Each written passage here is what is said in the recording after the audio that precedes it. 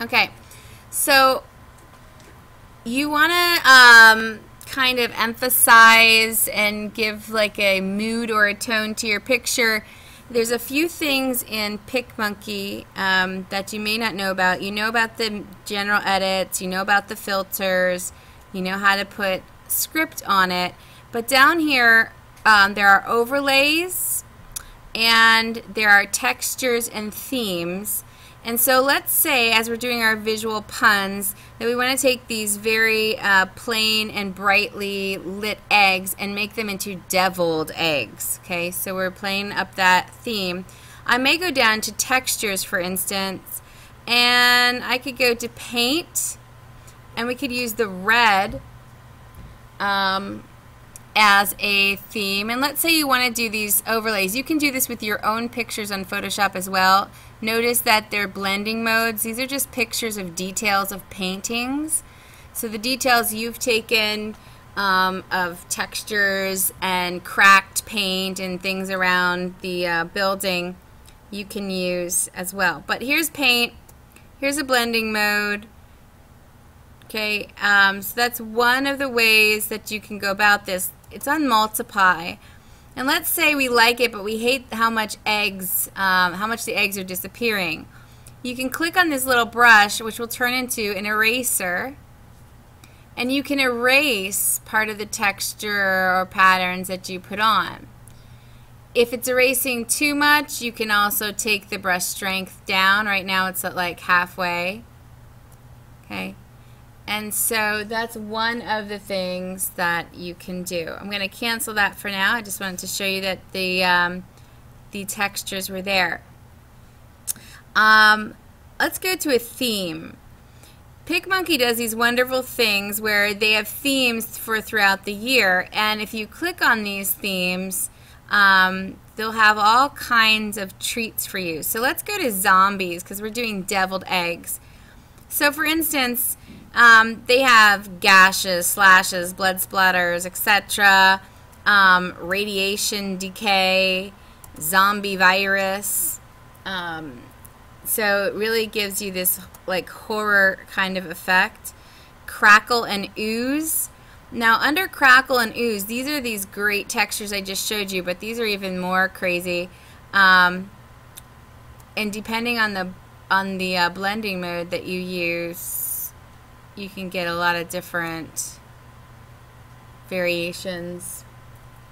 I'm going to click out of this one and I'm going to go to this blood splatter. It's still on subtract here, so let's put it on multiply.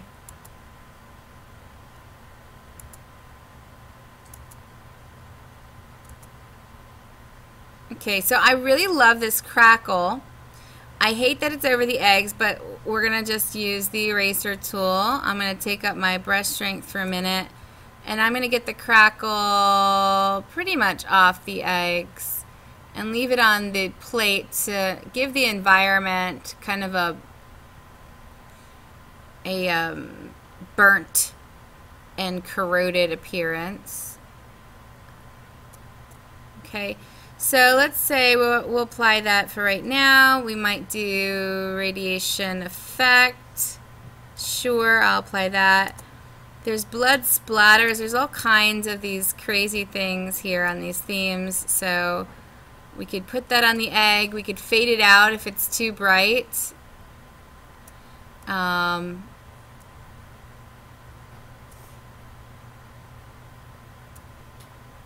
I'll just fade that maybe a little bit, or just maybe leave it there. Oh,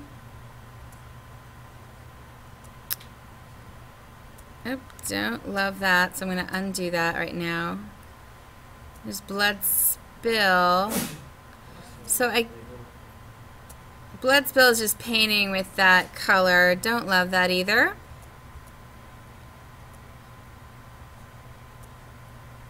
There's what's called undead text here, so if you wanted to put deviled egg in one of these creepy crawly texts, you could do that as well.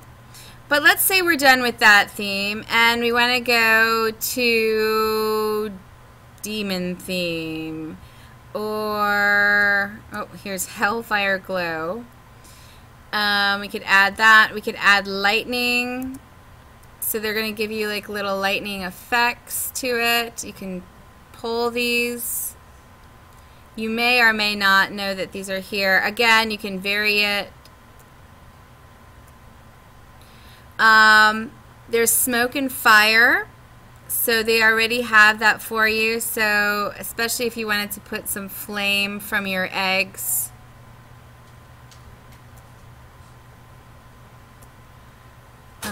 We could do that. Again, you always have the ability to fade. So if it's taking over too much, you can do that.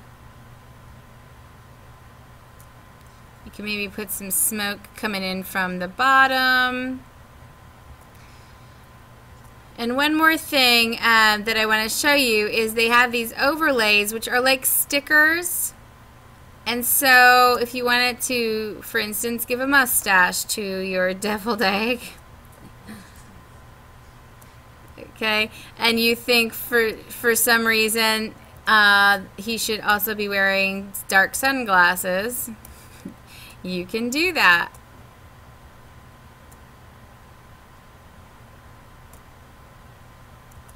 Okay, but there's a ton of banners and sticker kind of things here. There's even these grunge labels. So if you wanted to write in a label for it, but you wanted it to be eerie, you could do that. One of the things you can also do is over here in paper scrap, they have crinkled paper, old paper, and they have school paper here.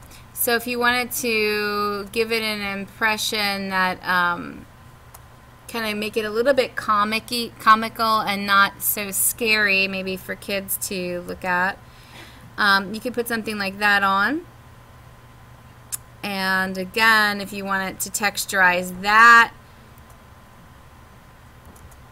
you might find an embellishment under Day of the Dead and decide, I need to put a spider web on that paper. Maybe it's coming from the egg.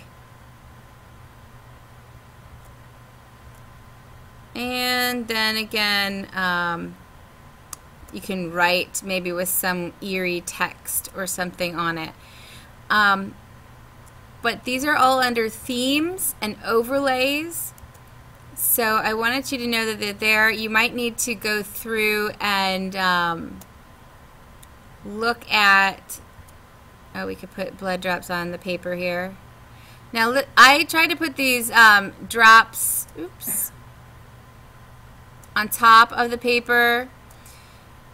If you want to put something underneath or on top or move them, there's ways to do that. So let's say I'm going to move that over here.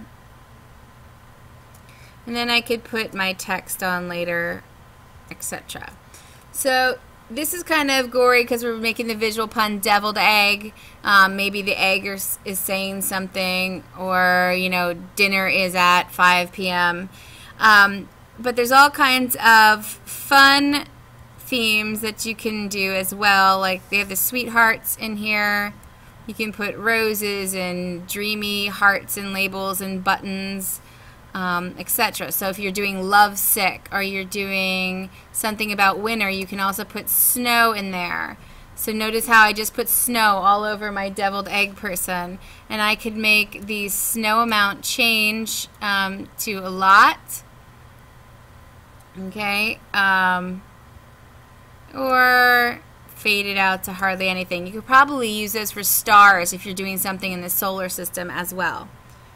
Alright, so those will add to your fun little flourishes on your visual puns and really help you tell that story.